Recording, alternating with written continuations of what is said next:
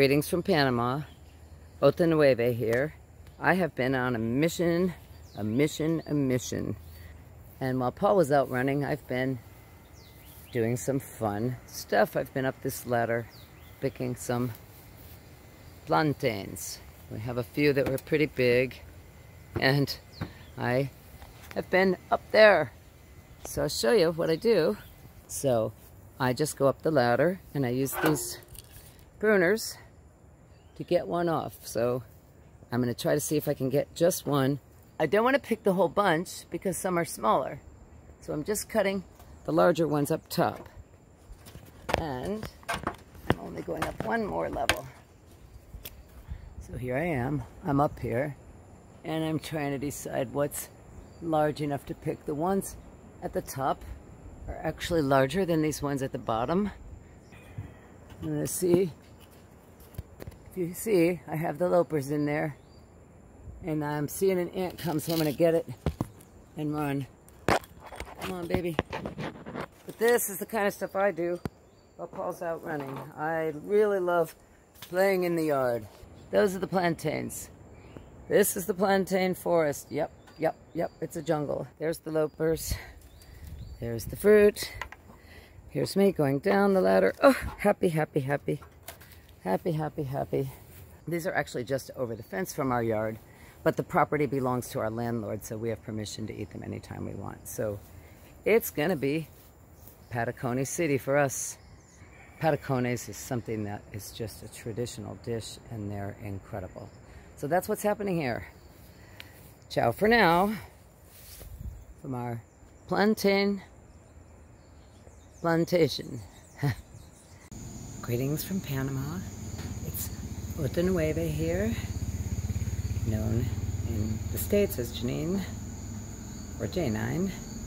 I'm talking really quietly because it's a really late night cooking endeavor here, but boy am I excited because these are the first Patacones from these are the first plantains, about to be Patacones, from our plantain tree since we returned to Panama for our move here to establish our second residence. We got here October 31st, and we started our new life in Panama November 1st.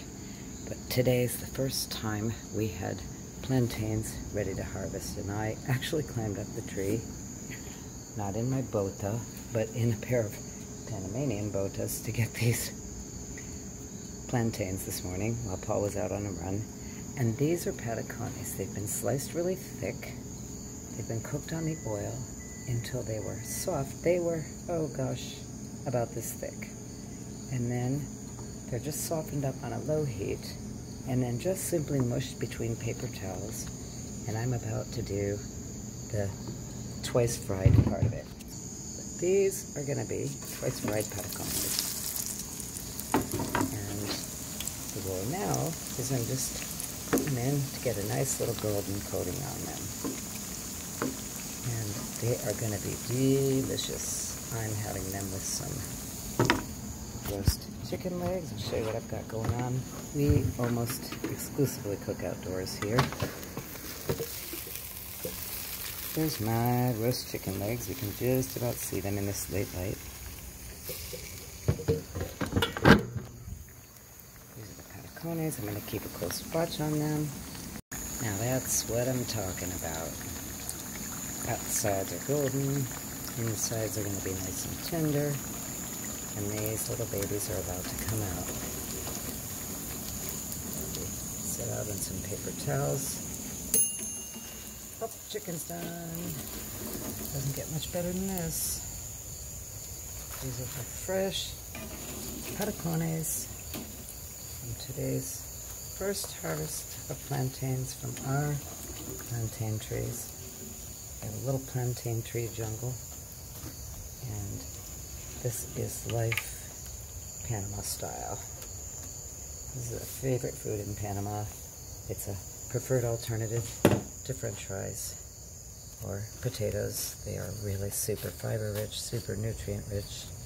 Yes, fried food for certain, but by God, that one was an escapee, so it had fallen to the side of the stove and it didn't get cooked quite as much as the rest, but they're all going to be great. I'm going to give them a little bit of salt. And I'm going to say it's time for dinner. All right, here's what I got. Some roast chicken that I have already started cutting apart. Some patacones. Some salad with a really nice homemade dressing that's kind of just a vinaigrette with yogurt. And this is how I eat them. Mine is really, really a messy endeavor. I've got a patacone with a little chicken and some salad. And this is me. I'm gonna have it. Happy, happy, happy. Holly's making patacones with cheese and so I'm grating this block of cheese. It no longer looks like a block. Oh my god. Paul doesn't quite understand how to use cheese. Nobody cuts cheese with a grater, Paul. Okay, so we're gonna just cut away from Paul because that's embarrassing. This is how normal people eat. I love you dearly, sweetie, but honestly. There's a Boca Burger under the Patacones. Oh my god. Okay, this is Paul's. You just pushed no, I wanted to show the Boca Burger, for real. That's good. He's eating protein. We love it. We love it. We love it. Cheese. This, okay, this is honest to God what I live with. Paul. Is this how you grate cheese? Hello. No, this cheese. is not great cheese. This is why I don't touch the hunk of cheese. I get my own cheese separately. Right. I'm signing off now because this started with me climbing a ladder on a nearly healed but still somewhat tender broken foot. And I break all my doctor's orders, but I don't care. These are the best patacones I've ever made. Best ever. Best ever. Woo, woo, woo. I'm so happy. All right, ciao for now from Panama. Bye. Bye.